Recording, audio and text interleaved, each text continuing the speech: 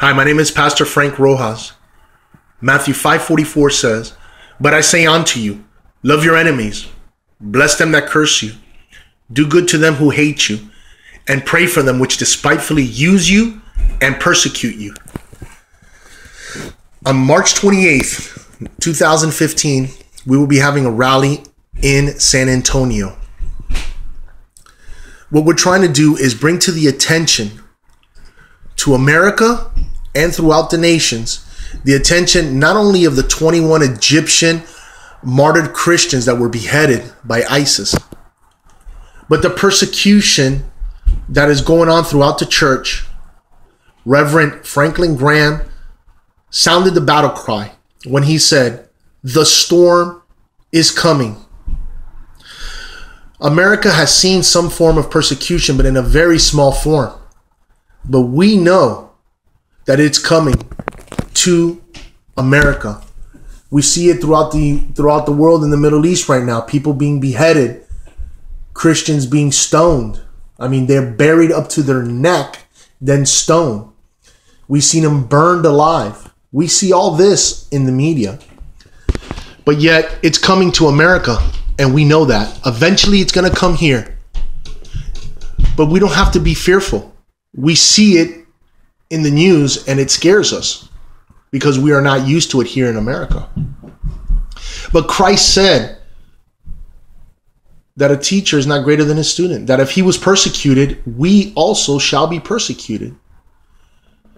It also says in 1 Peter 4 that we will be partaking in his sufferings and that we should rejoice in that. And you say, well, how can I rejoice if I'm being persecuted and I'm suffering, Pastor Frank? Well, how did the apostles do it? How did Paul do it? How did Peter do it? James? How did they all do it? They fixed their eyes on Jesus. They fixed their eyes on the future glory to come, the hope that we have eternal life with our Lord and Savior, Jesus Christ.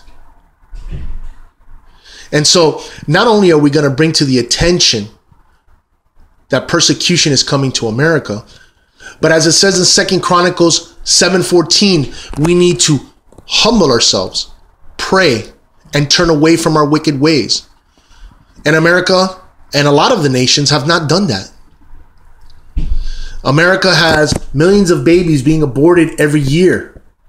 We see men marrying men, women marrying women. We see the enemies of God rising up against our children, against the family. We see that they're teaching in schools the history of homosexuality. Why does our children need to know the history of homosexuality? I'd rather them learn a business course. But this is all part of the plan to desensitize our children through media, through peer pressure, through immoral laws. Where is the church? Why is the church not rising up? Where is the church? We see too many mega churches and preachers fattening their pockets. We see them getting bigger church buildings, better equipment for their music.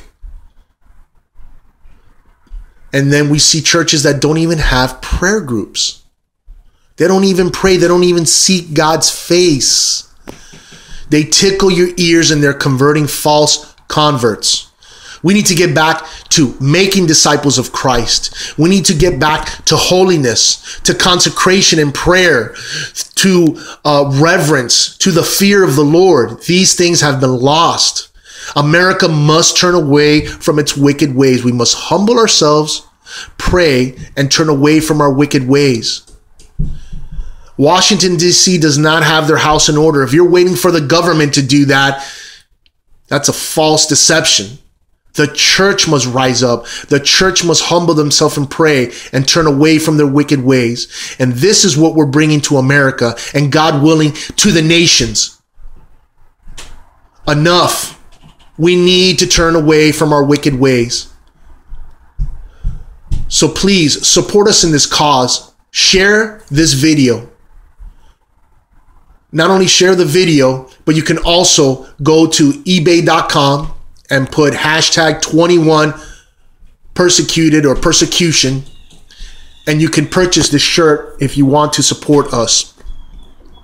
All the proceeds will go for us to travel and for us to proclaim that persecution is coming, that we must